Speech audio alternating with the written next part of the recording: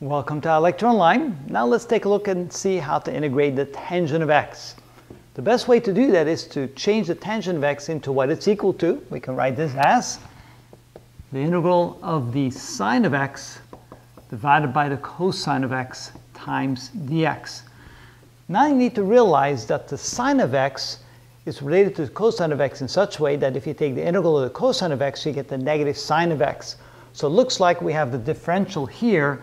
And if we then write it as this, if we say let u equal what's in the denominator, the cosine of x, then we can say that du dx is equal to the negative sine of x. And so du can be written as a negative sine of x times dx, or dx can be written as du divided by the negative sine of x. Now, how do we substitute that back in? Well, let's see. We can write this as the integral of the cosine of x can be written as u. So in the denominator we write u. In the numerator we have the sine of x times dx. And let's take a look over here. The sine of x times dx times the negative is equal to du. So if we multiply both sides of that by a negative, we get minus du is equal to the sine of x times dx. This can now be replaced by the minus du. So this can now be written as the integral of minus du divided by u. And then if we take the negative outside, this can be written as minus 1 times the integral of du over u. And now we can go ahead and integrate this because that's equal to the natural log of u. This is equal to minus 1 times the natural log of u.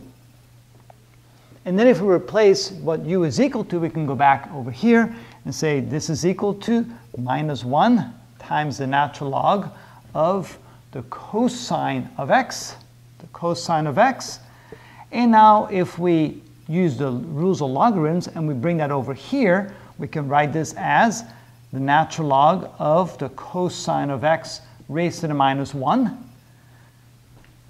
Which is equal to, I'll come over here now, continue, which is equal to the natural log of 1 over the cosine of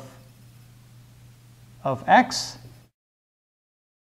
And then finally, 1 over the cosine of x is equal to the secant of x. So this can now be written as the natural log of the secant of x. I dropped the absolute value signs because we know that there's certain limits to the secant of x. We just need to make sure that we know how to integrate that. So it turns out that the tangent of x dx can be written as the natural log of the secant of x.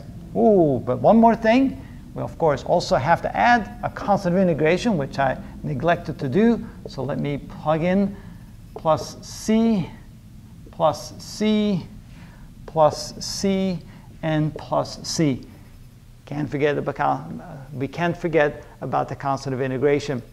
The integral of the tangent of x is equal to the natural log of the secant of x plus a constant of integration. And that's how it's done.